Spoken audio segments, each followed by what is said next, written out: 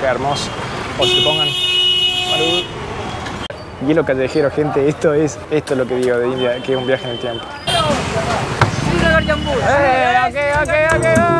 Hola gente querida, ¿cómo andan?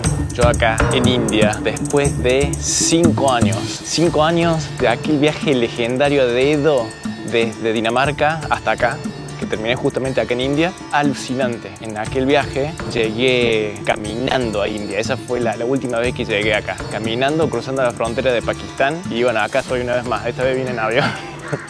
Ya no me da cuero tampoco para tanta aventura, pero feliz de estar acá. La verdad que al principio es un poquito abrumador. La cantidad de gente, bueno, los que han estado acá lo saben, es intenso, pero lo vale pena. La verdad que India es uno de los lugares para mí favoritos. Pero lo que les quiero mostrar hoy, específicamente de India, es el bazar que a mí me vuelve más loco. El bazar, para mí, que es el mejor bazar de todo el subcontinente indio, que se llama Paharganj. Así que vamos a dar una vueltita, vamos a explorar un poquito, vamos a ver qué tan acostumbrado estoy a India. Llegué hace un par de días, al principio fue un poquito abrumador, después de no estar acá por tanto tiempo. Al principio India puede ser un poquito intenso, es mucha gente, mucho ruido.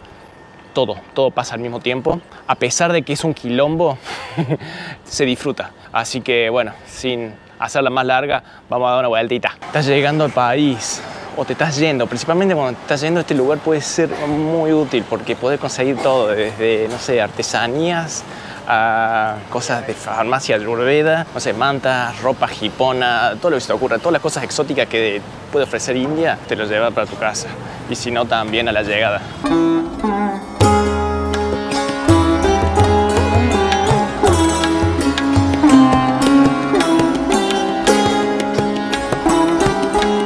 Bueno, otra cosa muy buena es que la comida también es muy barata. La comida es un regalo acá. Puedes conseguir de lo que quieras. Y lo bueno que es mucha comida callejera. Vamos a ver si podemos comer algo. Estoy muerto de hambre ahora. Hay muchas opciones copadas. Bueno, los menús callejeros, si el que se anima a comer algo callejero acá, van cambiando constantemente a lo largo del día. Hello. Siempre hay un chai a la mañana con un alu paratha, que sería como una tipo de tortilla con papa adentro. Después de la tarde puedes picar una comida un poco más llenadora. Siempre tenés frutitas, juguito, licuado. Tenés lassi, que es como un yogur un poco ácido, que lo preparan acá, que está buenísimo. Lo preparan con hielo, que también zafa. El alojamiento también es un regalo. Por eso es conocido el Paharganj. Tenés habitaciones de hasta $2 por ahí. Está bien, el precio va acorde a lo que es también la habitación. A veces tenemos unos lugares que son de terra y la rata más chiquita es una comadreja.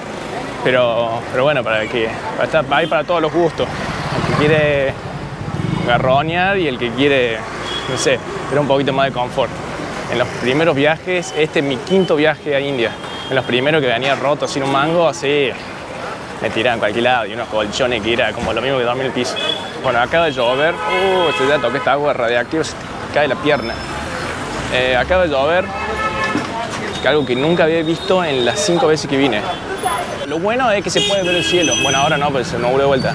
Hacía rato que no veía el cielo azul en Delhi. Y lo malo es que la humedad satánica que se levantó está terrible. Creo que la temperatura en este momento debe ser 37, 38 grados.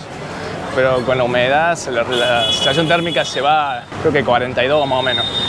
Estoy chivando unas bulucas, como no te puedo explicar. Es parte de la experiencia. El Paharganj tiene una población de 110.000 personas permanentes, ¿eh? El bazar nada más, imagínense. Delhi tiene 35 millones de habitantes. Casi la población de Argentina, la ciudad tiene que 1.500 kilómetros cuadrados nada más. Monstruo. Y mientras Delhi tiene esa cantidad de gente, India en total tiene 1.400 millones de almas. El 20% de la población del planeta. Eso es muy fuerte, el 20% de toda la población del planeta acá. Una vez cuando visité China, me decían allá que aunque China en este momento tiene más gente que India, es que tienen muchos niveles, tienen muchos edificios, tienen muchos subterráneos. Entonces como que la gente se desparrama por esos 3 niveles. Mientras que en India, al haber poca infraestructura, no haber tantos edificios, no haber una línea de no sé, tan desarrollada como China, ponele, que la gente se aglomere todo en este nivel de la calle. Entonces eso hace que explote todo. Y acá el bazar, para mí, lo más salvaje que tiene India. Tiene todo en uno. Es toda la cultura, está todo encapsulado en un solo lugar. Tenemos un poco del descontrol de cualquier bazar, más cantidad de viajeros que vienen a regatear, que no quieren gastar mucho, como yo, que buscan alojamiento barato, cosas baratas, souvenir, bueno, todas las cosas que uno se quiere llevar a veces de India, que siempre vienen bien para allá, especia para hacer un curry, o unos pantalones medio hipones para la hermana, crema para masaje a la tía. Hello. Hello. How are you? How are you? Good. Namaste. Good. How are you? अरे थोड़ा साइड करो एक बार Okay. This is our country. Argentina. Argentina. Yeah. हमारी कंट्री का नाम सुनकर हम भी पागल हो जाएंगे. Salí de acá. Los personajes que se te acercan en todo momento. Es muy gracioso, boludo. La gente es una masa. Está todo el tiempo sonriendo. Tenés todo.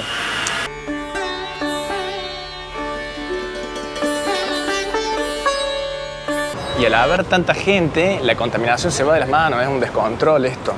Ahí te dice que caminar un día en Delhi, solo en Delhi, es como fumar 50 cigarrillos en un solo día, una locura. Hello. Chai. Este es mi segundo chai en la India, una masa. 10 rupias, 30 centavos de dólar, una más. Amo el chai. Dulce, como no puede haber más. Pero si venía a India tenía que tomar el chai, es clásico. Así que salud por todos aquellos que vienen a India y les encanta el chai, es una parada obligada. Que me lo dieron en esta tacita pro, la verdad que nunca te la dan esta. Siempre en un vasito de cartón así nomás. Después de ese chai restaurador de almas, vamos a ir explorando el Paharganj. Me metí por estos callejoncitos que son más tranquilos para que se pueda escuchar, porque el quilombazo que hay afuera, en la calle que es el main bazar, el bazar principal, al que vamos ahora, ni se puede escuchar, es un descontrol. Bueno, la contaminación es zarpada. Si no tenés un pañuelito, probablemente que te empiece a picar la nariz y demás. Estos son los baños que se ven ahí, los pibes.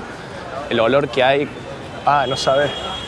A veces pasas y la fermentación del olor es como de la cantidad de litros de meada, así que se te corre la nariz. A veces pasas caminando y no sabes que está el baño público ahí y como se te cae la nariz, tenés que agarrar y ponerte de vuelta porque te destruye. Vamos a chomear un par de negocios. Bueno, ahora ya son casi las 6 de la tarde. Creo que oscurece a las 7:30, así que ahora es como que empieza a bajar un poco la temperatura y es cuando sale todo. Este es el mejor momento para salir a explorar el Paharganj, al atardecer, cuando está todo el descontrol.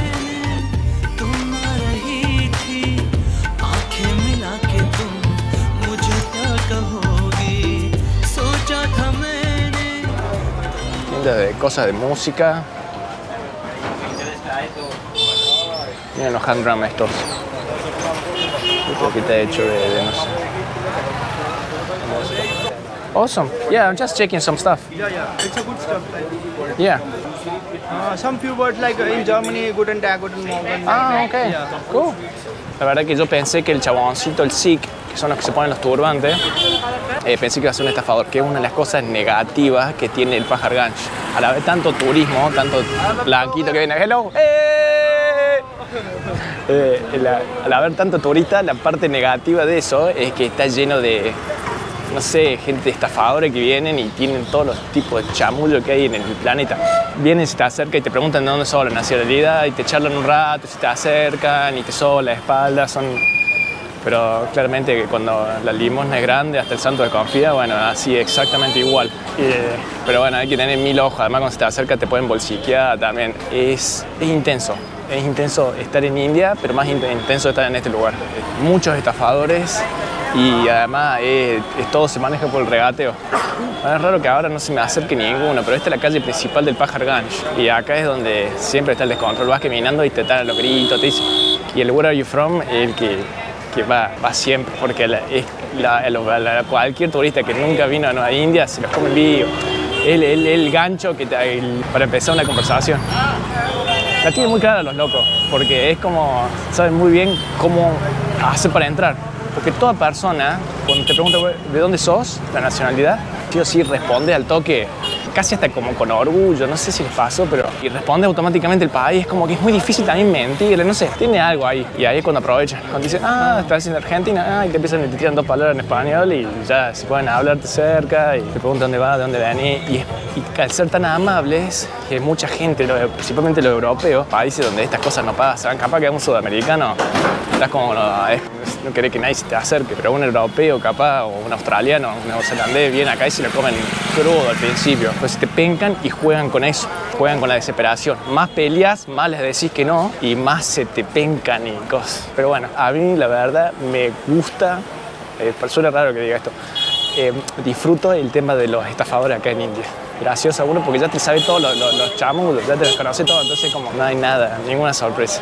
Y les sigo el juego un poco, a veces cuando estoy cansado les corto la cara de frente mar, pero si no, le seguí un poquito la charla y ves hasta dónde llega también. Ves mucha gente que duermen, hay mucha gente que estafan, pero bueno, de alguna manera siempre al principio es parte de eso, siempre te van a querer estafar, siempre algo van a sacarte y si no es eso, es los negocios.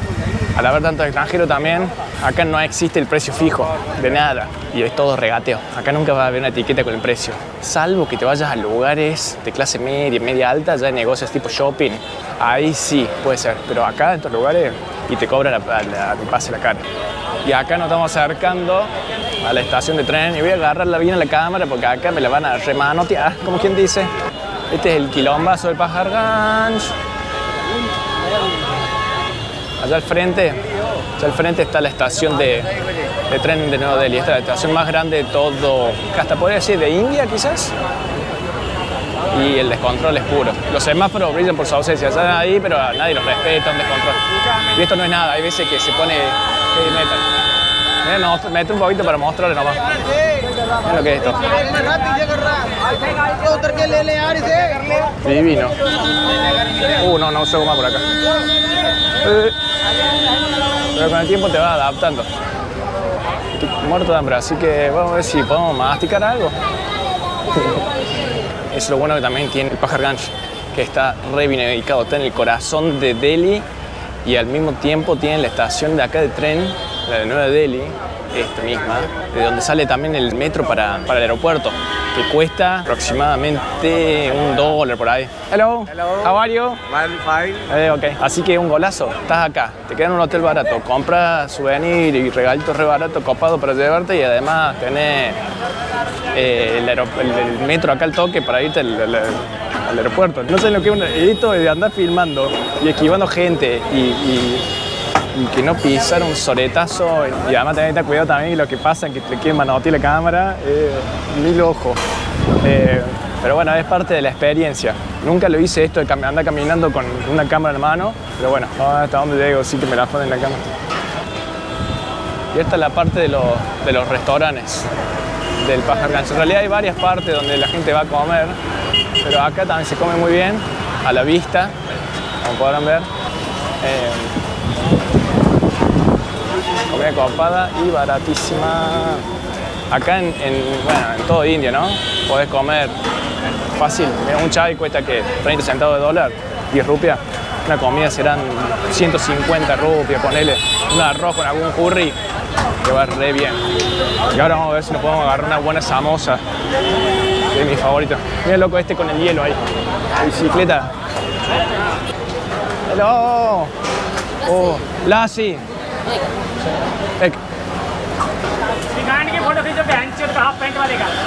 Lassi, que es 50 centavos de dólar.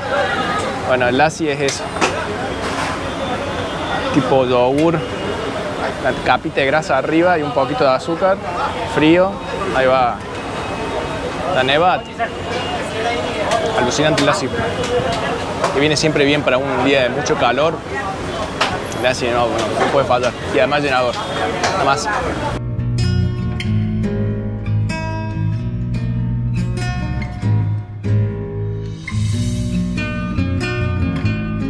Una vaquita, la bestia, acá, tranca, descansando un poquito. Vamos a comer una samosa. ¿Es samosa?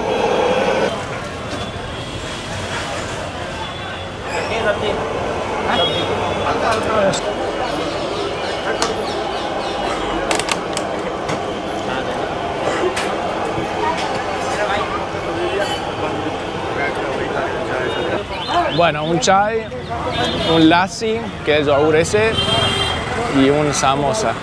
Una merienda más india, creo que no puede haber. Y ya estoy listo, con todas las energías recuperadas. Ojalá que no me hagan mostrar. Listo para salir a la aventura. Bueno, ¿qué puedo ver? Juguetería, tienda de ropa. ¿Qué más ofrece el Paharganj? El cambio, ojo con el cambio de divisa, estafadores por todos lados, contar bien todo con cualquier parte del mundo. En cuanto al tema de los estafadores, lo bueno de India es que no hay violencia. Y los puedes sacar cagando con respeto, pero firme, y más si sabes un par de palabritas en hindi, como por ejemplo chalo, chalo. Chalo es como, dale, fuera, fuera. Bueno, este es un negocio típico de acá del Paharganj, donde uno puede encontrar cero de té, de Darjeeling, hasta aceites, creo que es perfume, tenés los cuencos tibetanos. Tenés estatuitas de Vista, Shiva, todas las estatuas de madera, hay un par de ganellas, unos budas.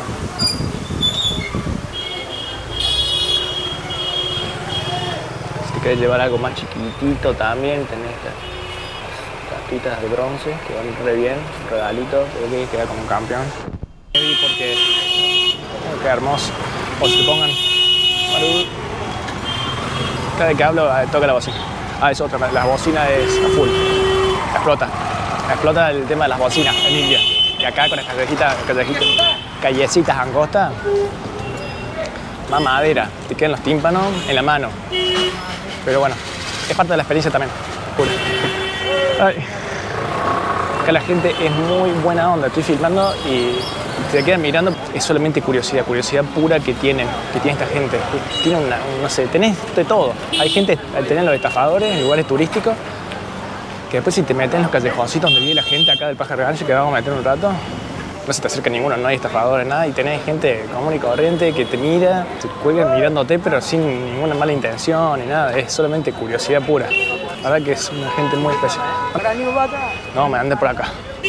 Bueno, este es uno de los tipos callejocitos de Paharganj. Silencio que reina es inmediato. Hay unas tienditas de chai también. La verdad que es para hacer un documental de este bazar, como cualquier lugar de India. Van a tener agencia de viaje también. Warning con las agencias de viaje, que son unos tiburones, pero unos megalodones. Te estafan hasta siempre hacer las cosas uno mismo o a través del hotel en el que esté. También tener cuidado con los hoteles.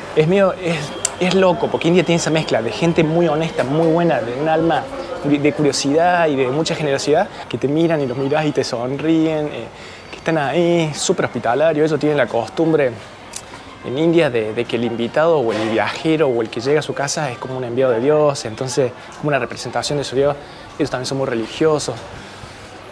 Tenés esas cosas, ¿no? Esas cosas muy lindas de la cultura y al mismo tiempo tenés en lugares así donde hay mucho turismo, sí, los tiburones de todos lados, ¿no? Las agencias de viaje, la casa del cambio, los hoteles, los tuk-tuk.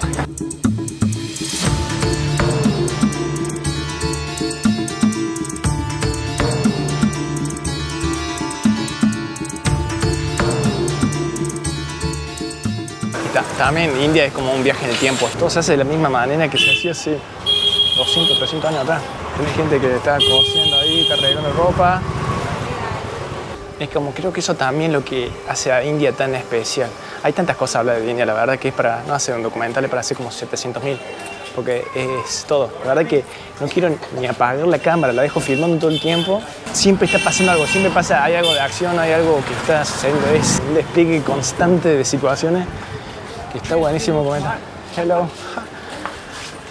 Y es por eso lo hace muy bueno. Y la gente te sonríe, tiene buena onda. El templito de Hanuman.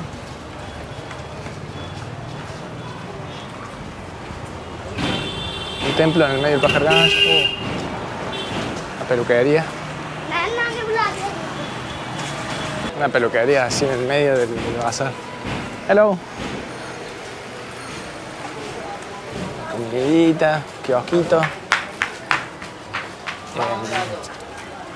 Es otra cosa que me fascina de India, que no sé, es como yo la encuentro como muy genuino al país, como que es así, tómalo o déjalo o andate, pero no cambia, es salvaje, es un quilombo y es así, es sucio, hay olor, está lleno de gente, hace calor, pero no sé, la comida te puede intoxicar, te puede dar una diarrea terrible, pero al mismo tiempo es real, es genuino, no cambia, es así. Hello. Honey? Honey, chata, one honey, honey. No, it's okay, it's okay. Honey, honey. Thank you. Bye. Vamos a volver al quilombazo legendario del Paharganj. Esta es la parte de verdura y frutas y creo que la parte de carnes, que después se lo voy a mostrar, está acá a la vueltita. Bueno, hay edificios con esa arquitectura tipo Mughal, que fue el último reino que ocupó esta parte, hasta que llegaron los ingleses y bueno, los sacaron y los ingleses se quedaron desde el 1750 hasta el 1950, cuando Gandhi los sacó acá. ¡Hello! Ah, ok. Y acá tengo un pesado que me está siguiendo. Pero bueno, de todo. No. Ok.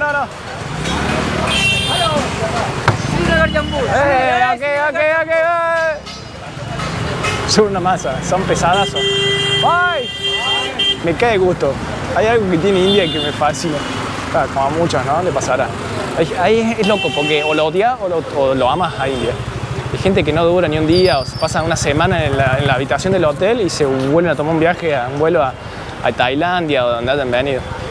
Y hay otra gente que lo ama, que al principio puede ser fuerte, pero si le das una oportunidad y te adaptas al caos, empezás como a fluir con él. Y muchos viajeros que están viendo esto y muchos amigos con los que he venido a India van a entender lo que digo. Al principio puede ser una trompada de Tyson en la cara, en todo sentido.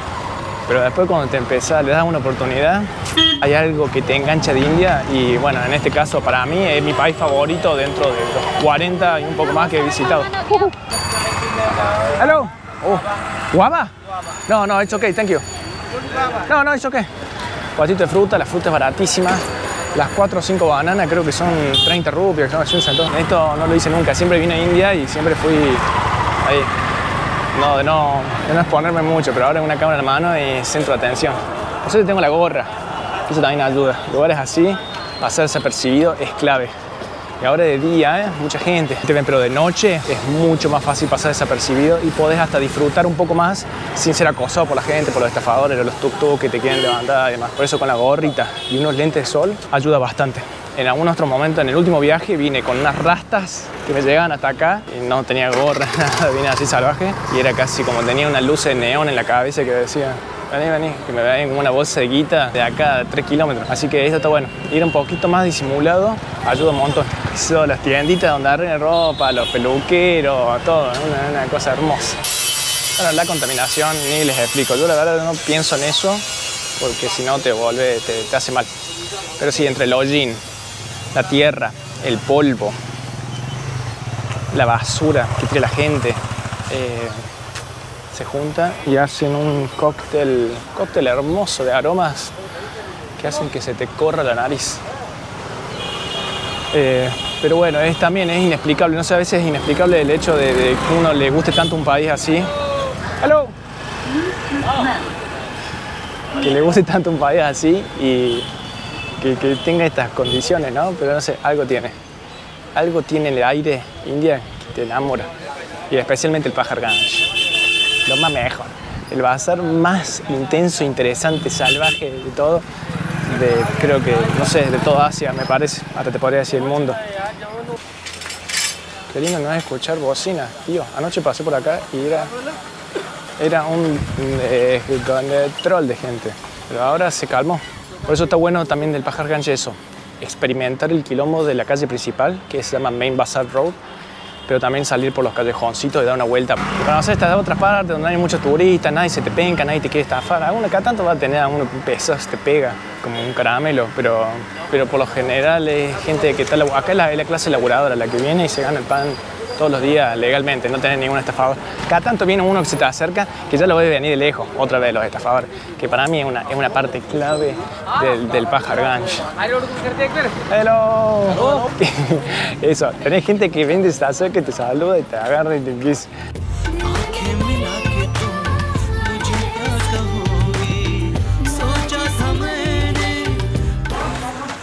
Bueno, acá mantienen los pescaditos. Ahí me acaban de decir precio, el kilo son 250 rupias. Son unos $3 por ahí.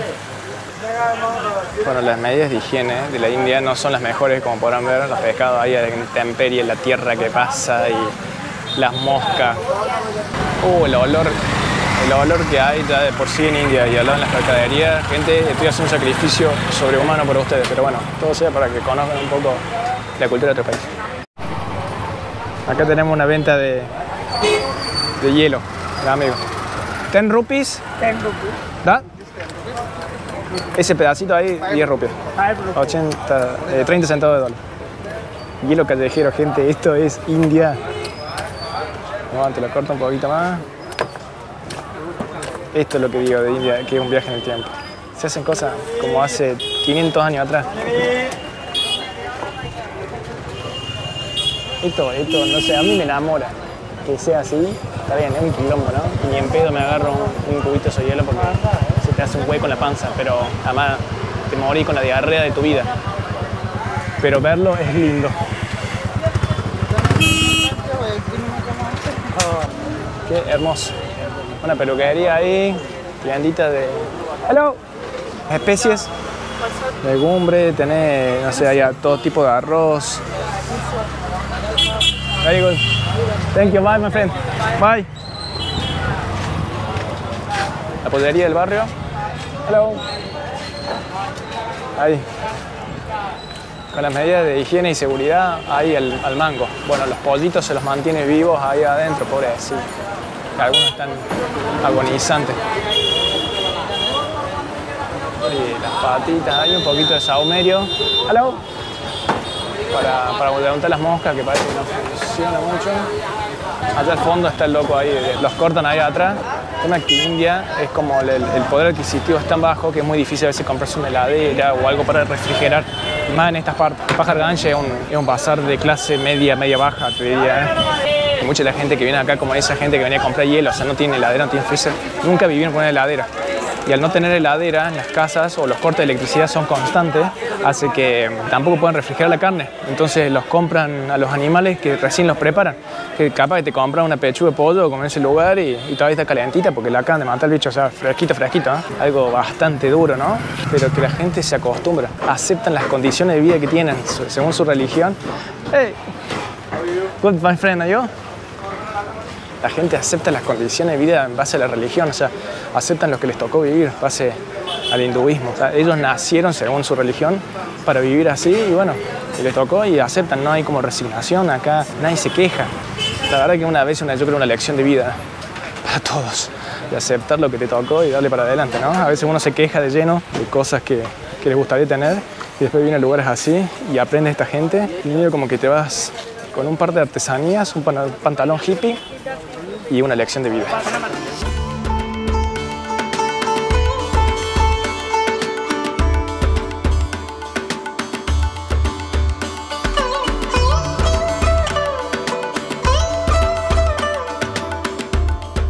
Bueno, acá hay esta parte también de las verduras. Esas son, creo que, raíces de loto. Flor de loto. Papita. Tipo plátano. Hello, my friend. Berenjenitas. Y hay cosas, verduras que no conozco, que no tengo ni idea. And this? 20.